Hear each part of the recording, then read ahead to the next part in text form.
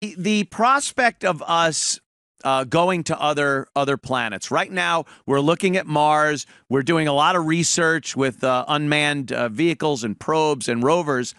But the goal seems to be to get us to Mars. At some point, we will have that magic moment like we saw Neil Armstrong stepping out on the moon, of some human being from this planet stepping out on the surface of Mars. I absolutely believe that will happen, and not as far off as some people might believe.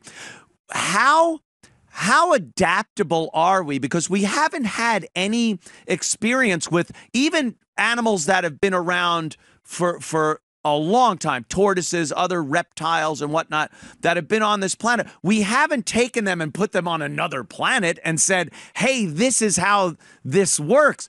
Do you think as beings from Earth, that we are capable of adapting even with what we need to live, oxygen and food and whatnot being brought there?